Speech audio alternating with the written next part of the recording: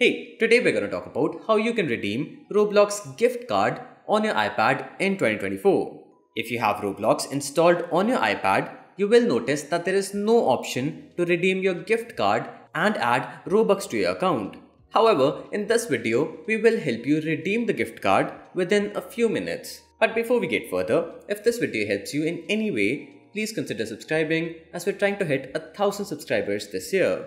Let's start by closing the Roblox app and opening Safari. Here, search for the official Roblox website.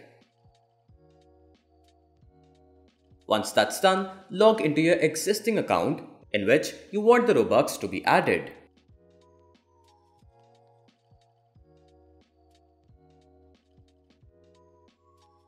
After the login process is complete, look for the Robux icon in the top left corner. Click on it and you will see an option that says Redeem Roblox Codes.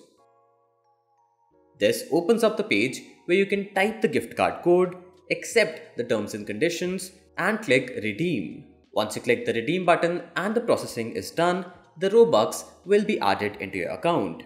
Now you can go back to the Roblox iPad app and spend the new coins. If this video was helpful, please don't forget to subscribe as it motivates us to continue making such content. Thank you for watching.